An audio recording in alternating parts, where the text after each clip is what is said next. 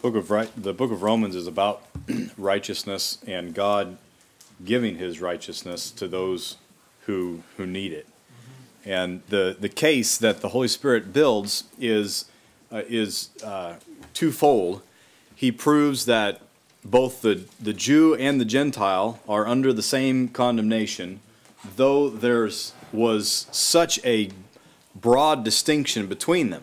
The Lord drew this line of distinction between Jew and Gentile, and then in the end, it all was to prove that they both needed the same righteousness. Amen. So He invested in the Jews. He sent them prophets, and He set judges over them and kings, and He gave them a law, and He gave them His word. He even He drew near to them on Mount Sinai. So He invested in the Jews what He didn't invest in any of the other nations. Amen. And then in the end, the Scripture hath concluded all under sin, that He might have mercy on all. Amen.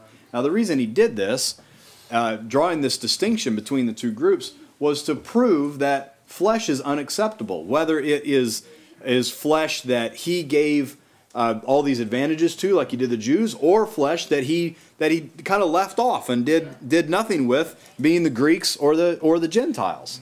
The issue is that flesh, no matter what flavor or what kind or no matter what kind of flesh it is, flesh is unacceptable. They all must be born again. They all must be given imputed righteousness from God. And so what we have here in Brother Jeremy's text is a list of advantages that the Jews could boast of that the Gentiles couldn't. And in fact, they were advantages that were given by God. The Jews were made, it's like the list also that Paul gave in Philippians chapter 3. Brother Jeremy mentioned this, is that he was a Pharisee of the Pharisees, and he was, according to the law, he's found blameless.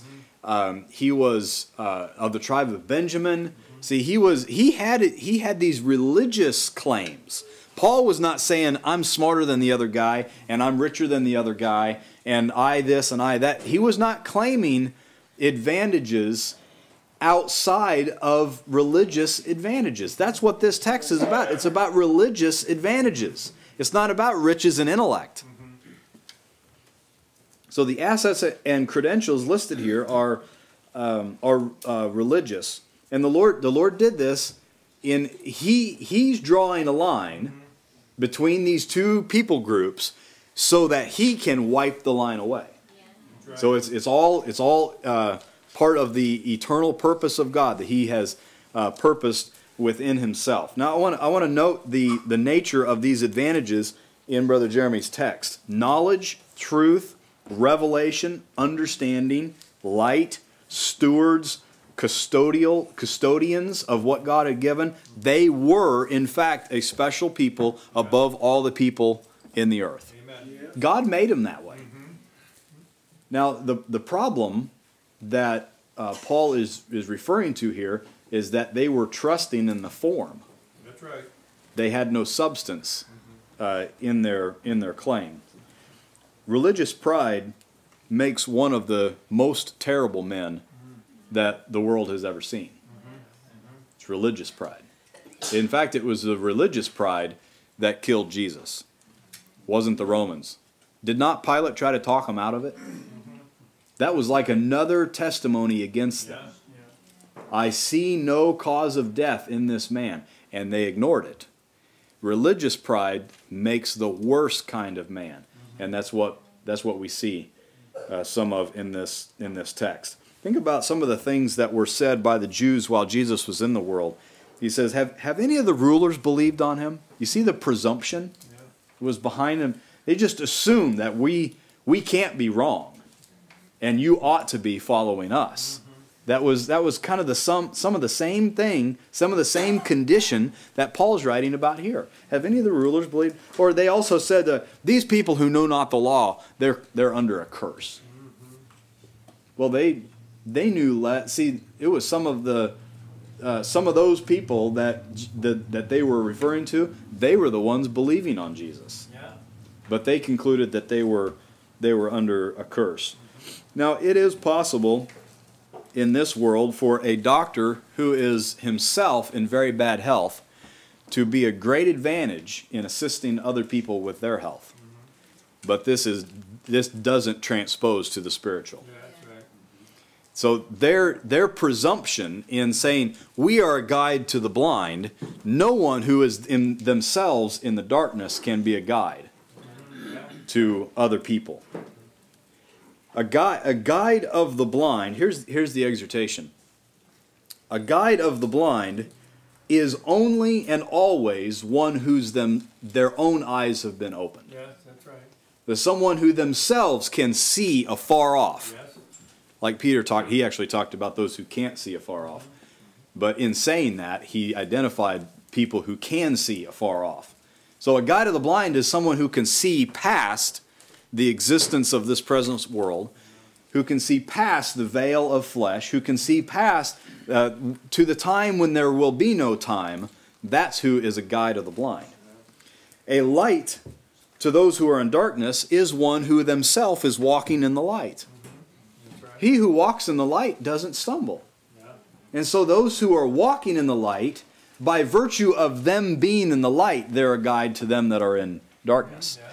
But Paul's, in this text, he's talking about those who presumed they were a guide because of an outward form that they had. In fact, faith knows nothing of presumption. Faith has no capacity to presume. Faith confesses, faith lays hold, faith knows nothing of presumption. But the Jews were they let out in religious presumption. An instructor and a teacher is one who is himself being instructed and taught. You're qualified to give to others what has been given to you.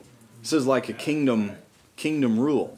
And so as what the Lord teaches you, then you're qualified to teach others. Where the Lord instructs you, then you're qualified then to instruct others. That's why Paul says we're able to comfort them with the comfort wherewith we ourselves have been comforted of God. Amen. So that's what you possess, you can give, and where you have gone, you can lead. That's right.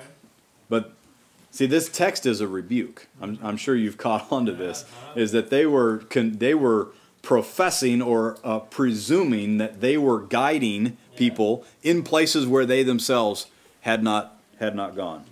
So salvation makes people useful.